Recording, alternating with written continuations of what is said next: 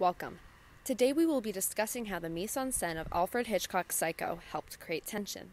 The sequence I will be using to demonstrate the building of tension is towards the end of the film, leading up to and during the big reveal about Norman's mother. In this sequence, Marian's sister Lila is walking through the Bates house. Meanwhile, Sam is occupying Norman in the motel. As Norman runs into the house, Lila runs to the basement, where she discovers the skeleton of Mrs. Bates, and Norman comes charging in with a knife wearing a wig and dress. Promptly after, Sam comes in to grab Norman and save Lila. Props and set. One of the spookier aspects of this film can be shown through the architecture and style of the Bates house. This Victorian-style house is the epitome of haunted/horror houses.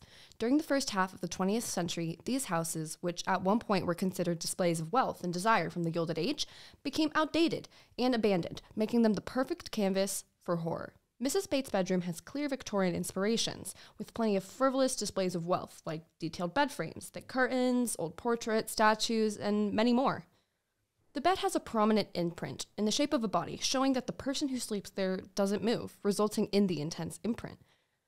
This foreshadows the fact that the mother is in fact dead, which is why she doesn't move.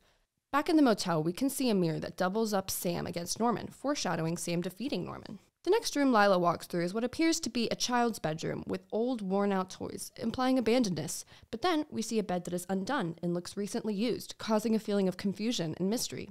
Once in the basement, we meet Mrs. Bates as a corpse. She is facing away from the camera with only her hair and gown visible, giving the illusion she is alive.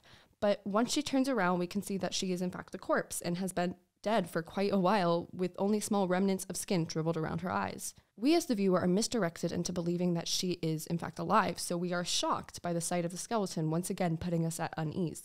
The basement has unfinished brick walls, along with unfinished wood furniture, such as shelves and crates. There's also plenty of dust clearly visible, adding to the unsettling, unclean, and unsafe environment. Actors. When Lila is traveling through the Bates house, she moves with caution, staying close to walls and leaning against pillars and doorways to avoid being caught. These motions make sure the viewer doesn't forget she could be caught at any moment, therefore building tension. While inspecting Mrs. Bates' bedroom, Lila frightens herself with the double mirror when she sees the back of her head in the opposing mirror. This is a classic technique to build tension by tricking the viewer into thinking we have reached the jump scare, so that when Lila calms down, she and the audience are more vulnerable to danger and fear. In the motel, Norman is showing many signs of fear, like constantly moving his mouth and tapping his finger. He feels threatened by Sam, and his building anxiety is telling us he is about to act out of fear, which almost never ends well. Back in the basement, once Lila sees Mrs. Bates slowly turns around, building tension out of the slow mystery of the reveal. This reveal frightens Lila so much that when she sees Norman, she is simply frozen. Lila sees Norman before we do, yet creating another mystery of reveal. Norman charges toward her with the full intent of stabbing her, the knife angled towards Lila. Yet we cannot see Sam, leading us to believe that she will be killed. Costumes. Lila is wearing a thick shirt dress with a matching knee-length coat. This is a very popular and sleek style from the late 1950s, juxtaposing the old age of the house. Sam is also wearing a thick, heavy coat that makes him appear bigger compared to Norman, who is only wearing a casual, thin white dress shirt, representing their apparent power imbalance. Once he arrives in the basement, he is wearing a Victorian-esque dress, along with a gray wig and a ponytail that perfectly resembles Mrs. Bates' hairdo. This immediately and clearly reveals the true murderer and provides a type of explanation for the previous occurrences. It shows how intensely he believes he is Mrs. Bates and lets us see into his psychoticness.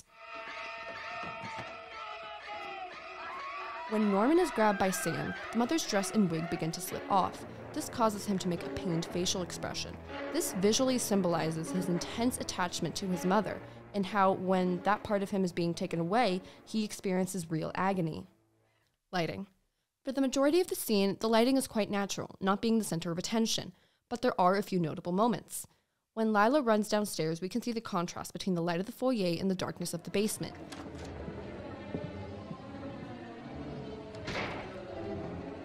In the basement, when Lila sees the real Mrs. Bates, she throws her arm back out of fear, causing her to hit the light bulb. This light bulb swings back and forth for the duration of the scene. This panning light creates an unsteady light source, invoking a feeling of uncertainty and chaos.